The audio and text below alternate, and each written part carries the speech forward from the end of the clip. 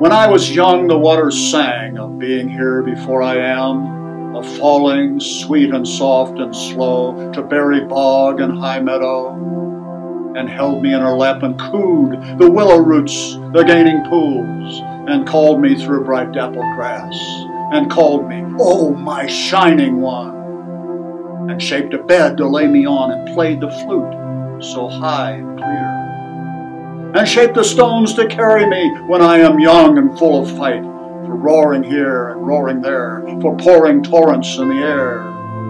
When I am young as mountain snow, in crag and cleft and cracked window, I call the greenback cutthroat trout, I call the nymph and hellgrammite, I call the hatch to catch a wind, I call upon the mountain track, I call the scarlet to the jaw, as morning calls her own hatchlings. Call Yampa, White, the Rio Grande, San Juan, the Platte, the Arkansas.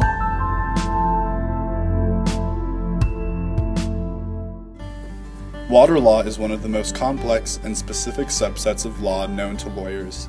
It is also a section of law expected to receive more attention and undergo many changes because of the effect climate change is having on water in Colorado.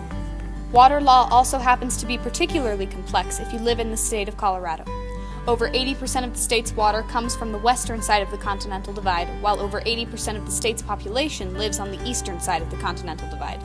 This created the need for an irrigation and diversion systems to get potable water to the majority of the state's citizens, as well as 18 other states and part of Mexico.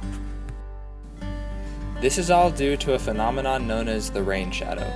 A rain shadow occurs where an obstacle, such as a mountain range, forces clouds to rise. This drains the cloud of moisture, and by the time the cloud surmounts the mountain range, it largely no longer holds precipitation. This causes the first side of the mountain to be flush with precipitation, and large swaths of land on the opposite side of the mountains to be in a semi-desert state.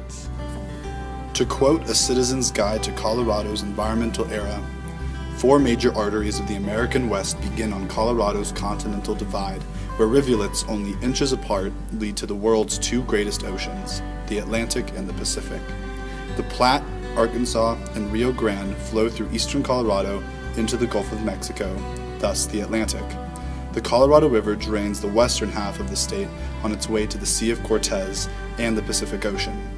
Meager as they may have appeared to Mark Twain, Colorado's rivers were, and still are, destined for greatness.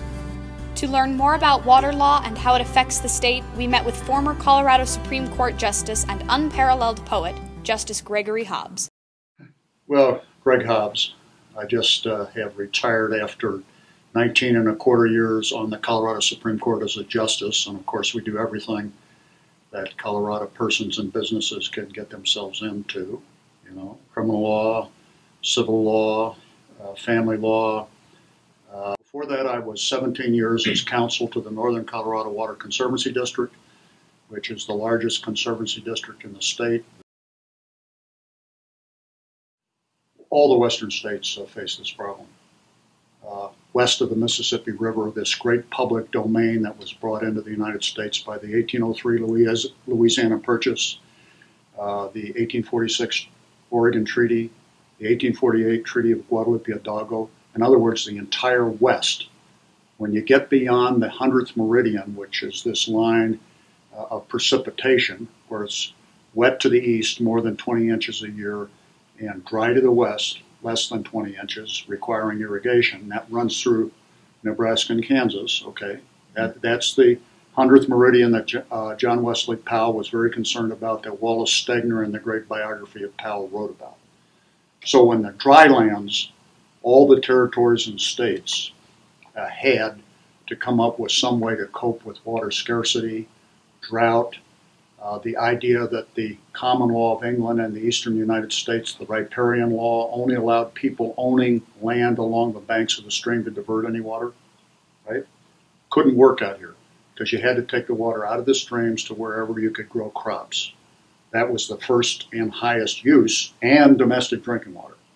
So none of this land could have been settled away from the stream banks itself, anywhere in the West, if riparian water law applied.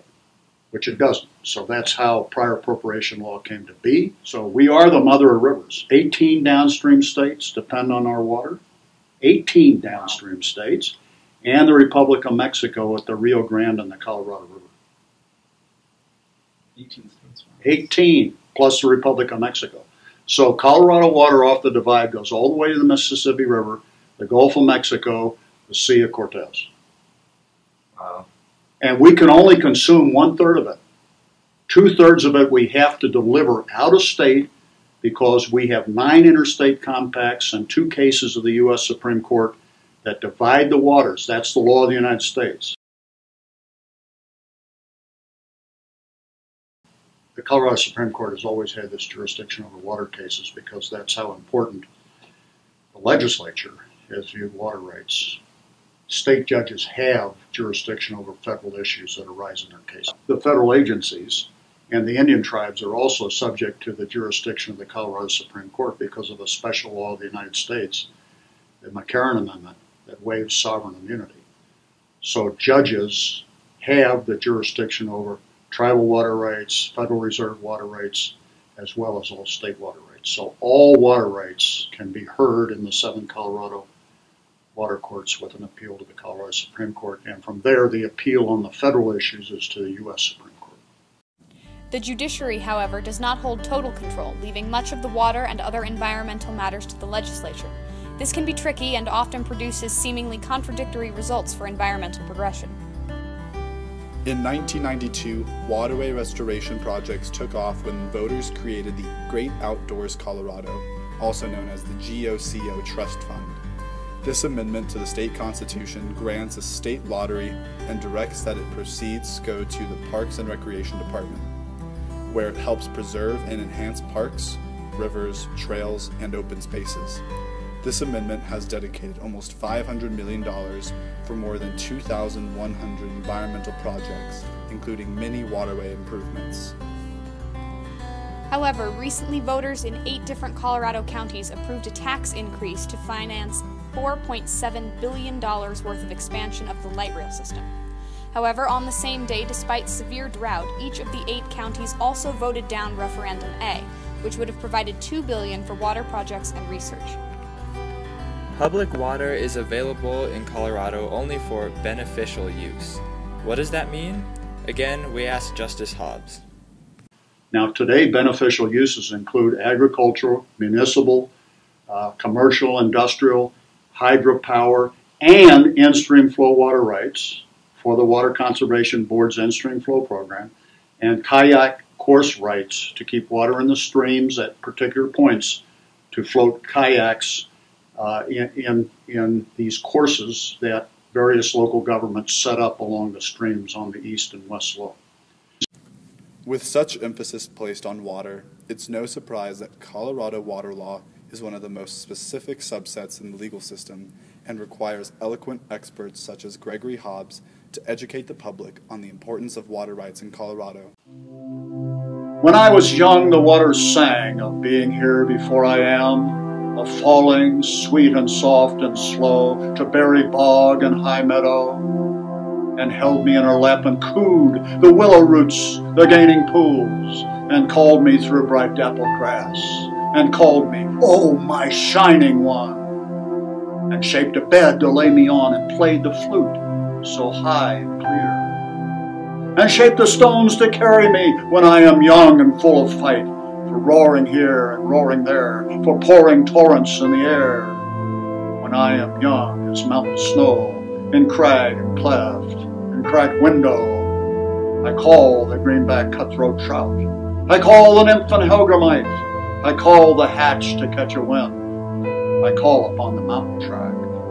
I call the scarlet to the jaw, as morning calls her own hatchlings. Call Yampa, White, the Rio Grande, San Juan, the Platte, the Arkansas.